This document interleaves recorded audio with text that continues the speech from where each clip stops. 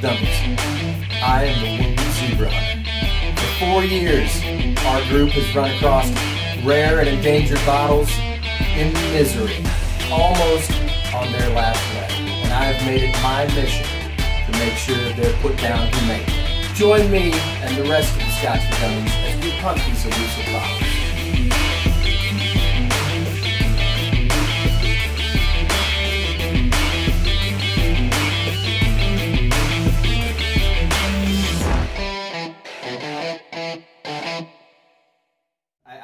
We couldn't have asked for a better time.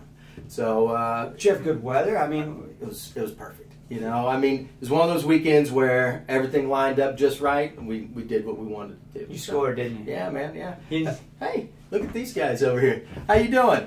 So I was just telling Mark, we went out on a zebra hunt this weekend. Everything was perfect. Weather was great. We kind of came into it. There was a small chance of rain. We weren't sure what the zebras were going to do for us this weekend.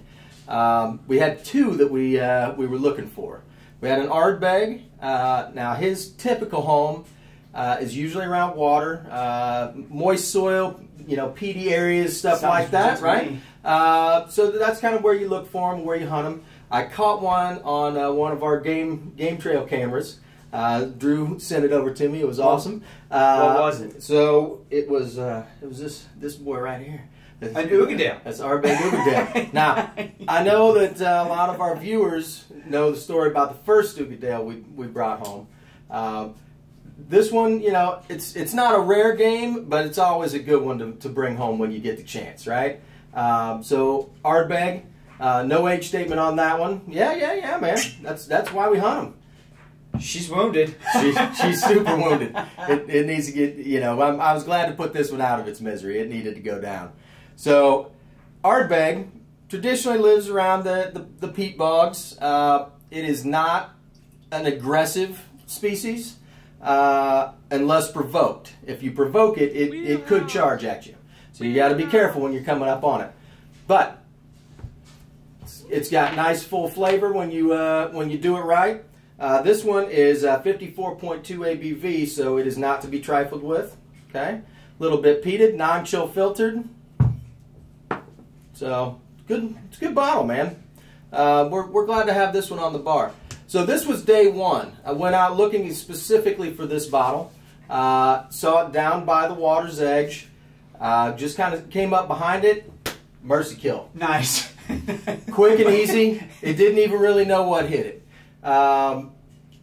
That's the way to do it with the zebra. You just want to get it out of its misery. Well, you know what I mean? What? Cheers to that. You know, I'm excited that you actually put this one down. I remember the first time we ran across an Ardbeg Uigeadail and how it literally blew our mind. I don't know if we were quite ready for it. So needless to say, it did not disappoint. Yeah, absolutely not. You know, and there's no surprise that it's this popular and everybody wants to get a bottle of it. Round the horn. 3.5. 3.5.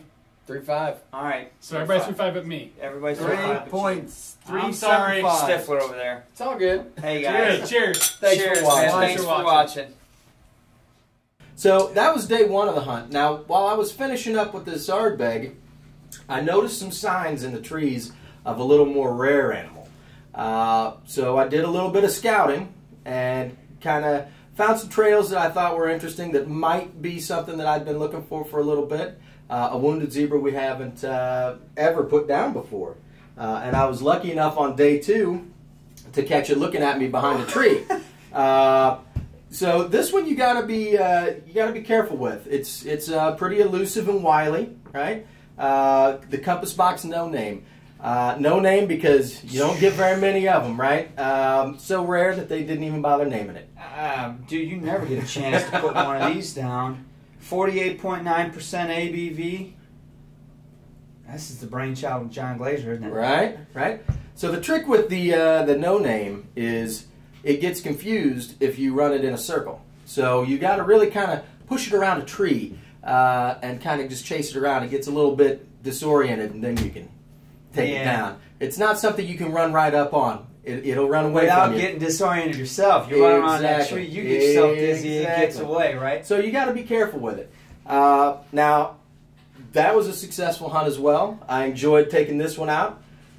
But while I was out in the trees, we did run into something that I wasn't anticipating and almost wasn't prepared for. When you're out in the field hunting wounded zebras, they are wounded, folks. They can be aggressive if not done properly. So we had one that actually charged at me and was a little more aggressive. Yes. Is that a monster? It is a monster. It is a monster. Now, these come in 2 different flavors. This is the easier version to take down. This is the regular peat monster. It's only 46% ABV, but there is a big brother to this brother one, of that one that we have taken down. His carcass is right back here. You got that one on. Yeah. That one you don't see hardly at all anymore. But this one was fairly aggressive because it was on its last sip, and there really wasn't any choice for it. It was a fight or flight kind of situation. So it charged at me, and we had to put it down as well.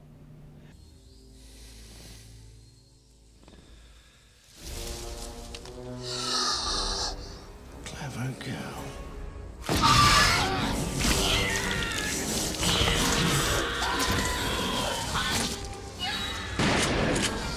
So you weren't even looking for this. Nope.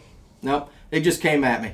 So what are you going to do? You know, I mean, it is in season. It's compass box season right now. 3 5s around the house. So everybody can do that math. Yeah. 3-5 all day. I wish we had more because I want to drink the rest of this tonight. Thanks for watching.